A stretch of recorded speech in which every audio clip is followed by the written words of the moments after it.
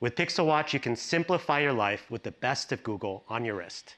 Google's latest launch is taking aim at the smartwatch sector, a field dominated by one of its main rivals, Apple, at a time when inflation-hammered consumers are shunning all forms of pricey wearables.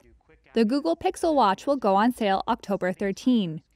Priced at $350, the Alphabet Inc. gadget cost $100 more than the lowest-cost Apple model. The other catch? It's limited to people with Android phones. That will open the wearable tech up to enormous obstacles in terms of consumer adoption, according to market analysts.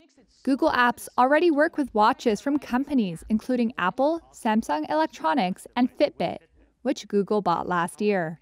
The new round-faced Pixel Watch enables contactless payments, music control, and turn-by-turn directions.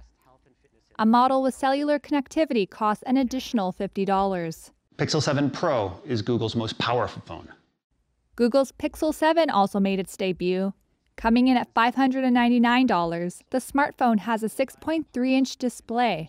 A shinier, enhanced 7 Pro will cost $899. With a 6.7-inch display, further camera zoom, and additional RAM. Though a small player in smartphones overall, Google sales are accelerating.